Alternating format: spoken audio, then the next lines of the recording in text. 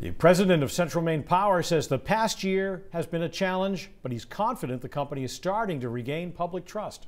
Good evening, I'm Pat Callahan. And I'm Amanda Hill, and for Cindy Williams.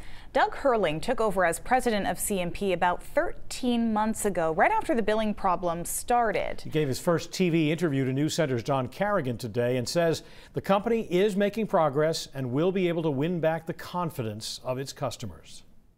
Over 34 years, Doug Herling has worked his way from the bottom to the top of Central Maine Power, taking on the president's job at what may be the roughest time in company history. We had some challenges for sure, but we've been working very hard to overcome those challenges. Those challenges began in the fall of 2017 with the rollout of the new computer billing system. Herling says the team responsible thought they were ready. But clearly, that was wrong. Hindsight was that we didn't have enough staff, and that's why we've worked hard over the past year to add some staff and do some training and add some management oversight. Hindsight is 2020. Herling says the company has made progress to deal with thousands of late bills, something CMP was blasted for earlier this month by the Public Utilities Commission. About a year ago, we had about a 10,000 delayed bill backlog. And we are down to just under 1,800 right now, and we feel that we're going to be back to no backlog in 45 days. But as continuing public complaints and two investigations show, there are many people who believe their bills were wrong and that they still are. But Doug Herling says the complaints referred to them by the PUC don't show that. 3,200 customers that complained about their bills.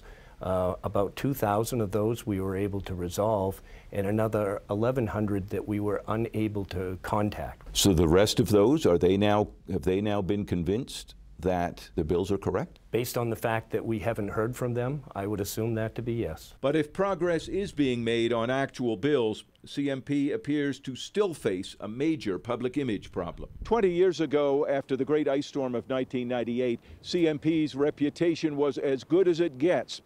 Now it's struggling, but President Doug Herling says he is confident he can rebuild public trust. I'm a lifelong Mainer, and it's important for me to lead a company that has the confidence of people.